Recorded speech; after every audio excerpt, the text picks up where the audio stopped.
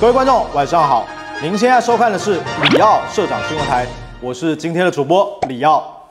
今天要为您插播第一则报道，建厂于1923年，山崎蒸馏厂于今年推出100周年的纪念酒款。这一次发表会特别邀请到三得利首席调酒师福宇生二来到台湾。福宇生二表示，身为传承三得利100年职人工艺的一份子，他认为三得利威士忌在过去100年间固然经历了许多改变，无论是硬体设备的更新，或者是产品研发的创新，但是其实也有一些永恒不变的事物，那就是三得利对于追求品质的信念以及严谨的制酒态度，100年来从未改变过。是导播怎么样？什么状况啊？苏格兰低地插播。好的，我们现在连线到欧肯酒厂的 Neil。Neil，Hello， 你好。他不会中文。Hello， Neil， 请说。Hello there, it's Neil from Auchentoshan Distillery here in the glorious warehouse number 3, here to talk to you a little bit about Auchentoshan 3-wood. Now, 3-wood is by far my favourite Auchentoshan expression. It is rich, it is sumptuous, it is the gateway whisky for me into the world of whisky. This was the whisky that convinced me that I wanted to be a whisky drinker. It's all to do with the method of maturation. Naturally, it's Auchentoshan, so it's triple distilled for that elegance, that softness, that DNA of our distillery character. But it's what we do next in the warehouse that really fundamentally creates this fabulous expression. This particular expression is aged primarily in ex-bourbon casks, and then it is progressed to Oloroso. It is then progressed again to Pedro Jimenez. So ultimately this is a double finished whiskey. If you imagine matured once in bourbon, finished once in Oloroso, finished again in Pedro Jimenez. So rather than like a lot of different expressions where we are pulling different casks and assembling them as a marriage, what we're doing with 3-wood is progressing the whiskey through these different casks, picking up those layers of flavour as we go. Phase 1, we're going into bourbon. Now when we age in bourbon, what we're delivering is golden, nutty, caramel. We've got that nice, slightly vanillaed, rounded, cereal flavoured whiskey, that kind of quintessential, archetypal Auchentoshan flavour, very similar to the American oak expression.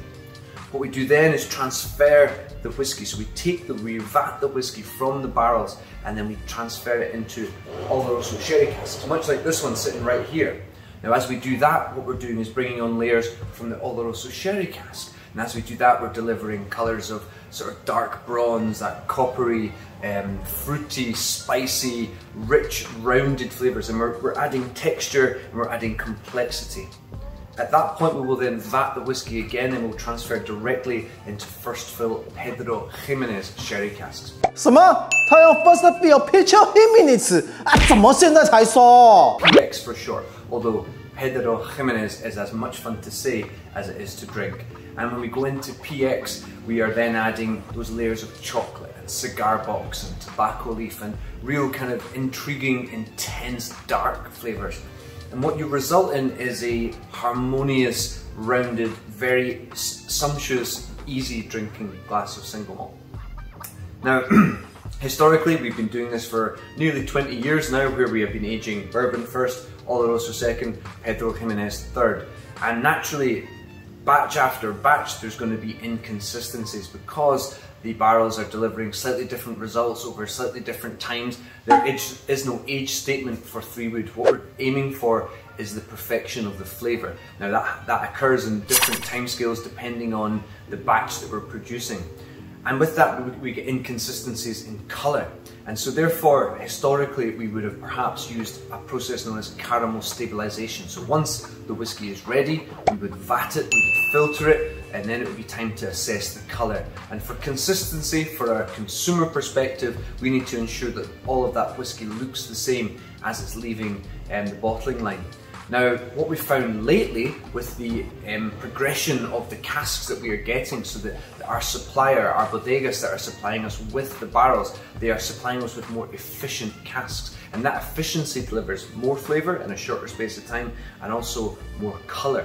And it's often asked, Why is 3 wood getting darker? Are you adding more caramel to make it look more enticing? And the answer is no.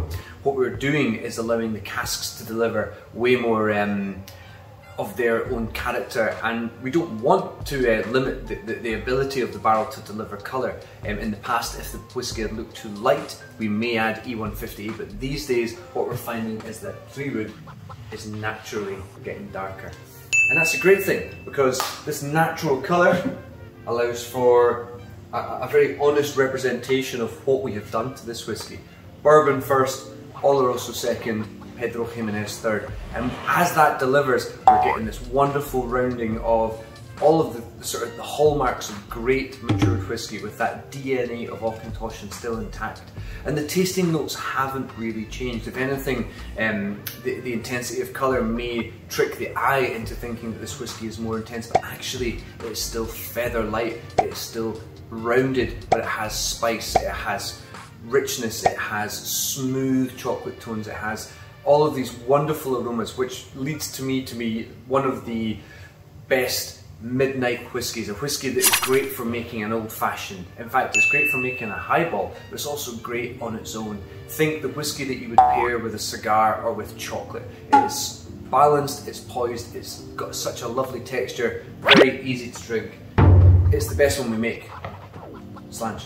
谢谢来自苏格兰欧肯蒸馏厂的插播报道。实际上，因为不久前欧肯三桶威士忌引起了酒界的关注和讨论，因此里奥社长新闻台决定直捣黄龙，直接前往苏格兰寻找真相，为大家提供正确的信息。现在我们可以确定的是，并未添加焦糖进行调色。原厂代表他已经出面说明了，请各位消费大众切勿以讹传讹。感谢您收看里奥社长新闻台，我是里奥，咱们下次见。